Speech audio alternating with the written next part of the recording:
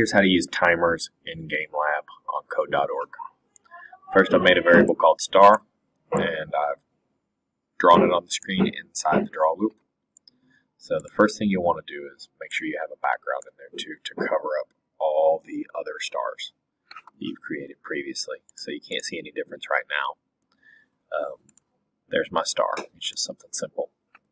So if you want to make him disappear after 5 seconds, for example, you can say if the, well, let's see, grabbing a greater than, and then now you're going to say if world seconds is greater than 5, then you want him to set his visibility to false. Let's try that.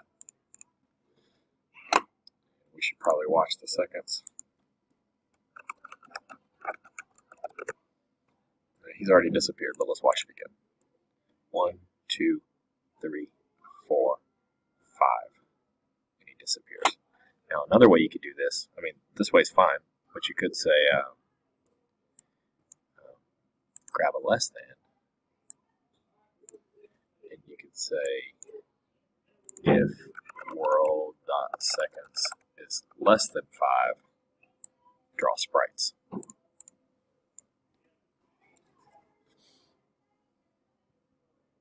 And it's going to do the same thing.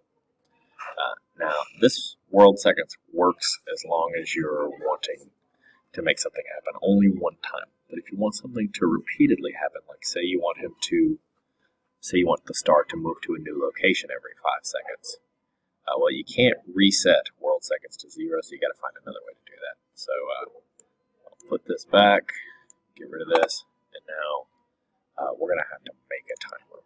So under variables, we're just going to make a timer, and we'll set it to 0 to start. And then every time the draw loop comes by, we're going to say timer equals timer plus 1. And let's just watch that for now. Okay, so when we start, you can see this timer, and it's moving way faster than seconds. In fact, it's moving at the frame rate, which is 30 times per second. Okay, so if we wanted something to happen, like this thing to disappear, actually we're going to move its location. We've already done disappear. We're going to take a sprite X and a sprite Y. Star. We're going to give them both a random location. We want to keep it on the screen, so maybe between 50 and 350.